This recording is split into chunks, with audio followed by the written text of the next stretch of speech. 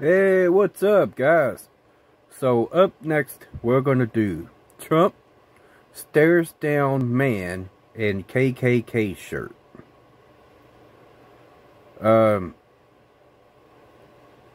So to me, this just might give some credibility to all the people who are saying Trump is not racist. At least a little bit. So let's go ahead and take a look at this, y'all. Kate in San Francisco, who was killed. Kate.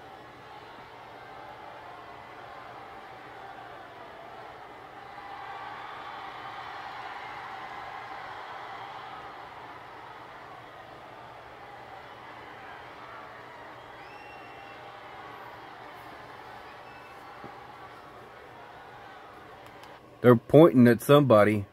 I don't know, maybe they're pointing at the guy with a KKK shirt or something. I don't know. What's going on here, y'all?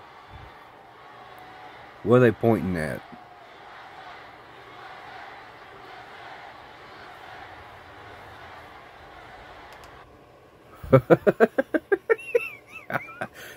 That is pretty funny. So it said KKK Trump endorses or something. So let's see. KKK endorses Trump. Okay. Look.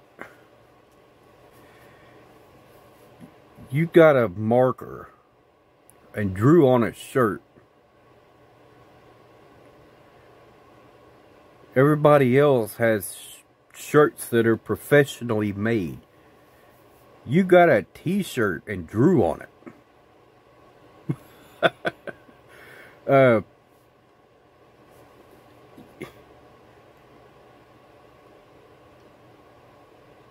People ain't got no common sense anymore, y'all. You really think you're part of the KKK? I don't think so. Let's see what Trump does.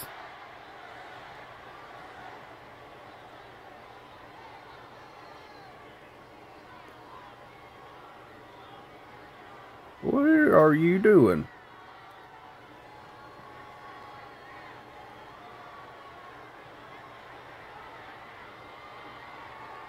Oh, look, he ain't even gonna look at him. Is he? Okay, yeah. He looked away at first.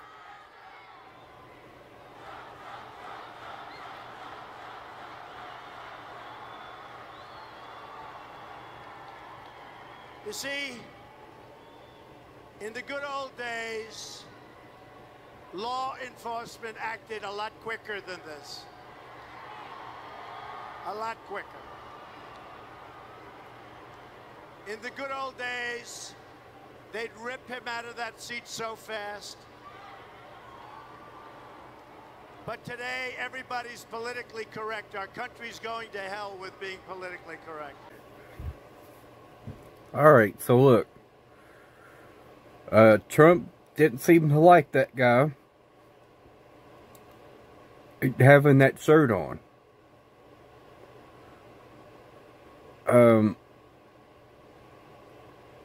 Alright. Like I said, you know, now it could be that Trump just messes up, you know, his words. That's what it could be. If we're really going to understand, right, we can't really do an analysis on Trump's mannerisms and his dialogue without understanding the context behind what he's saying, because it's not always black and white. You might say stand back and stand by, but maybe the context of that is stop. Just maybe. That might be what was going on there. But for all of the people not on Trump's side, which I'm not, but I do try to find, you know, the good in everybody. So, and that's something that a lot of people can't do. If you're not on Trump's side, most of the people cannot listen to anything that says something good about Trump. So, although I do not really support Trump, I do try and find good in everybody. Except when it comes out that they're just a low-life piece of dirt. Like Andrew Cuomo. So, anything that says Andrew Cuomo was a good person, I'm not going to listen to it. Now, if it's something that says he didn't do the things that he was accused of, I'll take a look at it, even though I don't think that would be accurate. You know, to me, it looks like everything they said he is, that's what he was doing.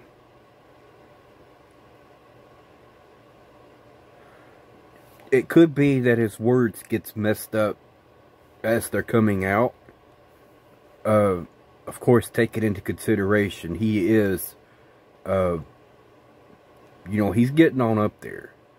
So, he is 75 years old. That could be a big part of it, y'all. I mean, really? For being 75, you really, like, physically and even his speech, you can't really tell that he's that old. So that could have, you know, still some, it could be starting to catch up with him a little bit, is what I'm saying. You know, it could be that he has trouble, like, putting his sentences together, and then instead of, like, stuttering or taking too long, and he just kind of forces it out, and it's not the way he wanted it. And he does have a really huge ego. And maybe his ego says, no, we're just going to let it go. We're just going to keep on rolling. And we're not going to, like, say, hey, wait a minute, I said that wrong. Right? But at the same time, I really got to say, you know, if you say something wrong, don't have such an ego that you can't correct it. Never do that. That's the worst thing you could do. You know, if he meant to say stop, period, then he really should have, you know, added that in there. After it came out wrong, and he should have said, what I meant to say was stop.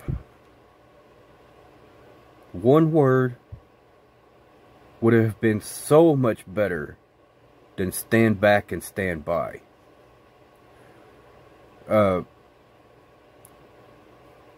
In other words, stand ready in case this thing goes sour.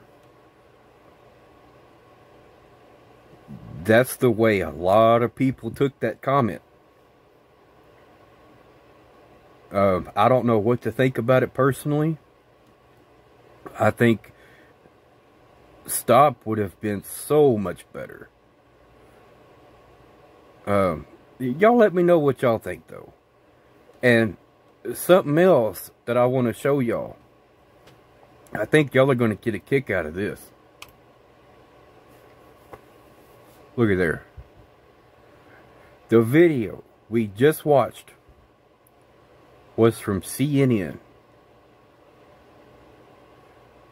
supposedly the network that hates Trump and hates conservatives.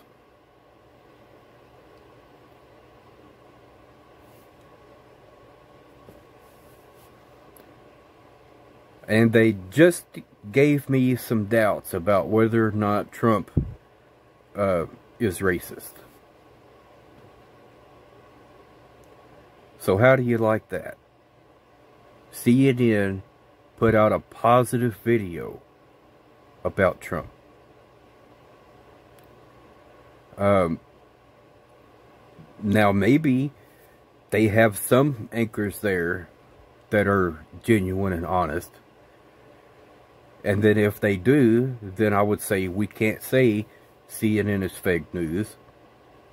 We could say some anchors are. If we find out exactly which ones, then we could say, well, this anchor, and that anchor, they're fake news.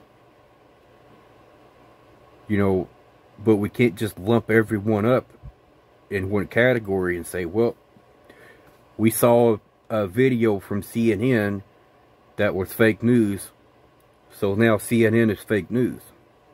No, it doesn't work that way. If, however, like 90% of everything CNN puts out is fake news, then we can call CNN fake news. That's a much safer bet then, right, to say it.